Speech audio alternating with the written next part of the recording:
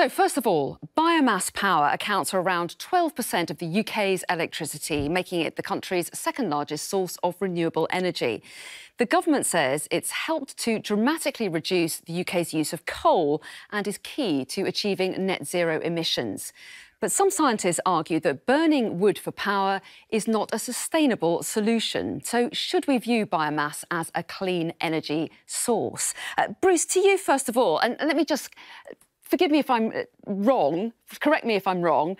The theory behind biomass is that you harvest forests sustainably, then you burn the wood, but then if you also plant new trees, they will absorb roughly the same amount of carbon that's being released from the burning of the wood. And its advocates would say that makes it a clean, renewable energy source. What's your take?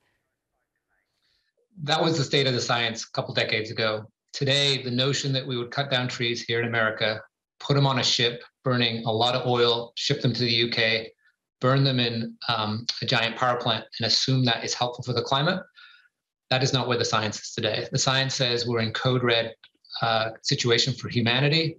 And even the Prime Minister has his tagline for how we solve the climate: coal, cars, cash, and trees. He's not talking about burning trees, he's talking about planting trees, which is a critical part of what we need to do globally to solve the climate crisis. And so this is just an outdated holdover from when we didn't know better. But this does involve planting trees, doesn't it, to replace the carbon. So why is there a problem? Well, two things, and you mentioned at the top of the hour. One is that it takes a long time for trees to grow back. And then secondly, the energy involved in shipping them across the country, cutting them down in the first place, it doesn't make any science-based sense to continue to do that when we're trying to get to zero as fast as humanly possible. And Joycelyn, the UK and the EU class biomass as renewable. And in fact, just to remind us, the government does say that biomass is a key element of plans to reach net zero targets. What are your thoughts on this?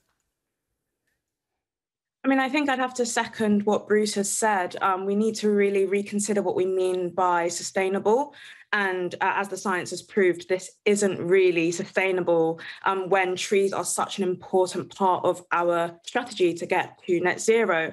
And I'm not a biofuel expert, but I think another important thing we need to keep in mind is that kind of at the same time as a climate crisis, we have a biodiversity crisis, and planting trees just to be cut down again does nothing for our biodiversity, nothing for natural ecosystems, which are equally as important. And we can't just keep focusing on this net zero kind of calculation down to zero, because it's not a true kind of signifier of our progress.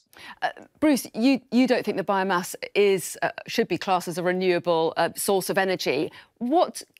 What technology might help you change your mind? If there was the technology to capture the carbon released when the wood is burned, would that make a big difference? And how far away are we from that? So as Joycelyn said, we're trying to solve several crises at the same time. One is climate and the other is the ecological crisis.